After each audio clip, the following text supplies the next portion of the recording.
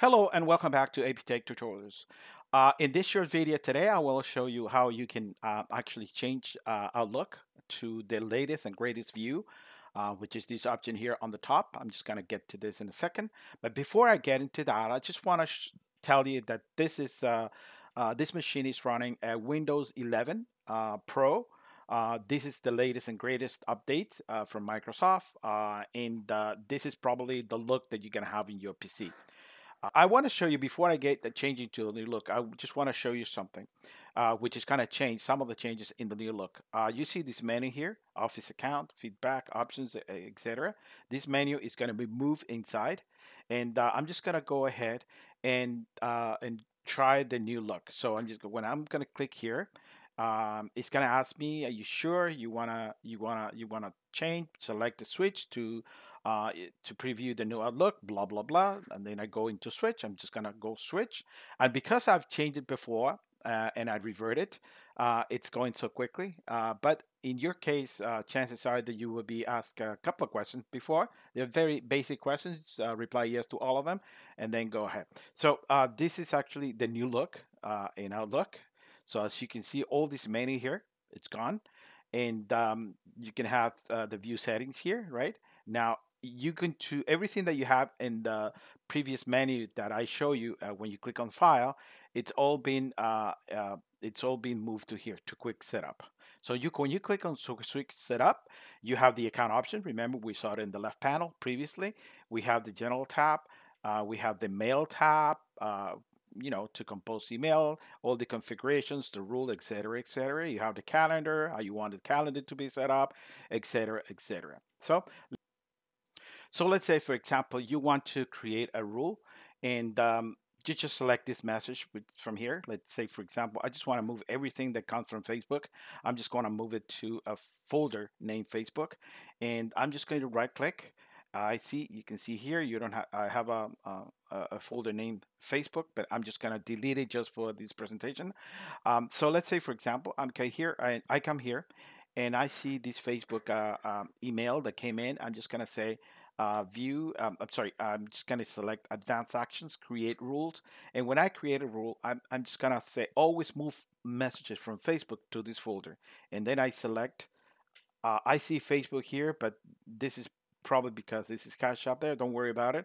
I'm just going to say, I'm just going to create a new folder because I deleted Facebook here before. So I'm just going to call Facebook, and I'm just going to say save.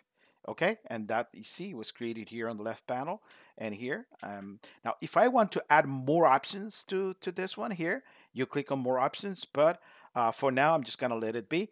Just click OK. So I'm just going to run the rule. So this email needs to go to Facebook. I click OK, and it will go to the Facebook folder. So every email now that comes from Facebook is going to go directly into the Facebook folder. Okay, so this is one of the rules of email. So there's also other quick steps here, and you can manage all these quick steps very easily. This is your account. If you want to add a signature to your account, if you want to categorize the emails, etc., etc., etc., you can always do it here. And also in the general tab, you have your language, etc., etc. You have the email configuration, which is how you want the email to be composed, like the fonts you're going to use, etc. So you have smart, quick suggestions. You can read them. You can, suggest the replies. It's, for example, when you reply to a message, sometimes it just prompts you to use certain phrases and stuff like that. It's very useful. If you want to do it, just do it. These are the rules. Remember, the rule that I created for Facebook is right here. Now, if I want to edit this rule, I just click here on the little pencil, and I'm just going to rename it from Facebook. Okay, from Facebook to Facebook. Okay, just gonna rename it. Just click on save, and that's it. That's the name of the folder. If I want to get rid of it, just click in this here, and then delete it. If I want to run, let's say I have a 100 email from Facebook, and I want to run this rule now, I just click in this button here, and it's gonna run, and it's gonna move anything that you have in the inbox. It's gonna move it to Facebook at that time.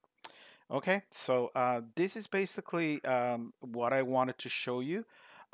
which is very, the look and feel is very straightforward.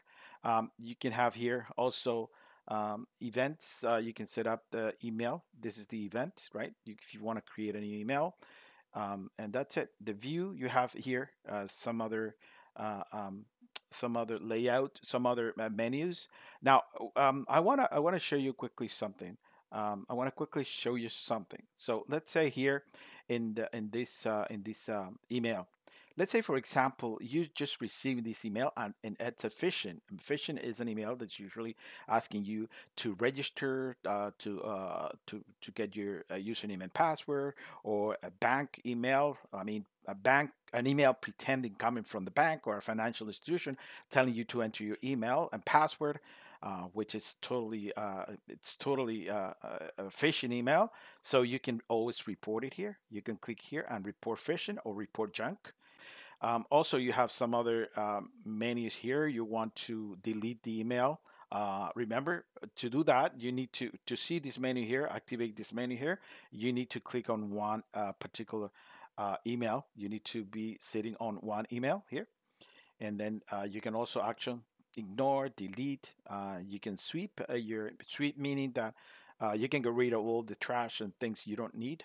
You can actually move the email same manner that we did earlier.